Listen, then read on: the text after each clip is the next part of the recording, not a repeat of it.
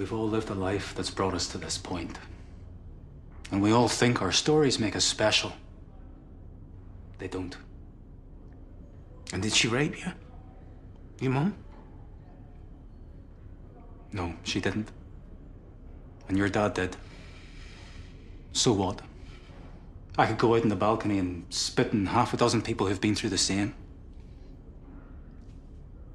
Be a bit harsh, though.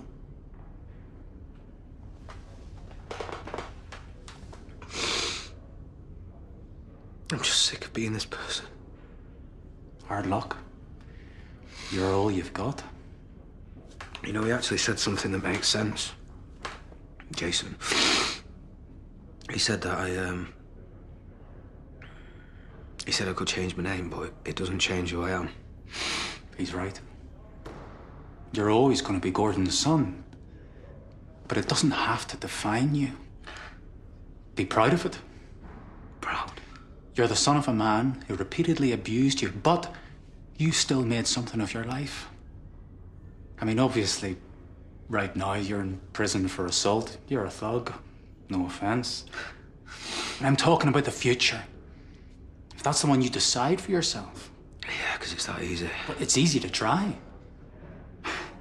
You remind me of Jason, you know. Not a waste of life, you know. You know, the Jason of 5 or 6 years ago on his first time around. Broody little thing. Had his issues, but had a bit of spark as well. Some decency. He was having a rough time with the prison hards. And he was missing home. Him and his girlfriend had just had a baby.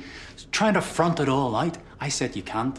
You need to talk to her, to someone. He wasn't having that. Too proud. Said he'd sort it himself. Proved me wrong, I suppose. Good for him. Oh, yeah. Girlfriend moved to New Zealand. He'll never see the kid. Probably spend most of his life in here or somewhere like it. And I'm supposed to feel sorry for him. I want you to look at him and then at yourself and see if you see a difference. There is one, but it'll get smaller. And if you bottle all your problems up and deal with them how he did, when you leave here, you'll be going back to your boyfriend and your sister and your mum, just another loser who the system spat out.